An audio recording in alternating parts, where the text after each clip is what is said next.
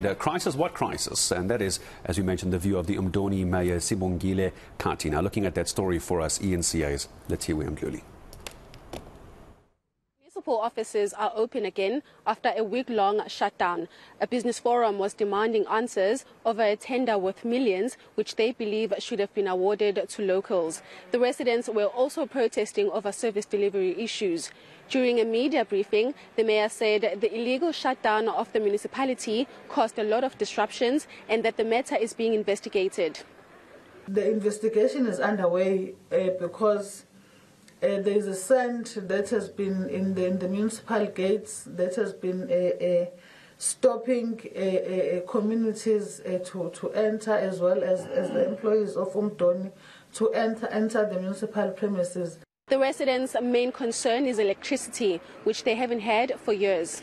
Into esishiwe bona sokunzima ukuthi ithembeke ngesimo sokuthi ziningi izinto abayishoyo and akukho nokugodwa kwaphumelela. Sidinga ugesi cause vele sisanayo lemjondolwana amaxhokovana ethi sihlala kuona kodwa inkinga asinagesi, asikwazi ukupheka, sipheka ngemlilo. Asina toilet, one siyehlathini masiyo toilet.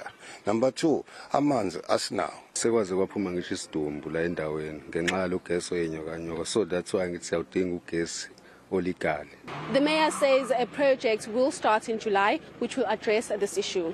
The council community was duly informed that Eskom's electrification project will commence during their current financial year.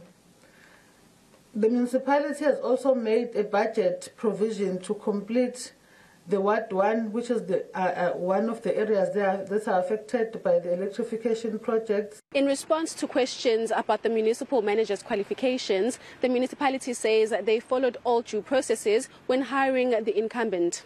Politics, they will always mislead the media.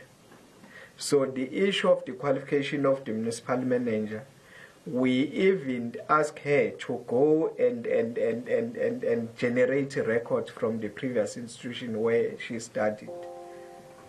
She came up with those qualifications.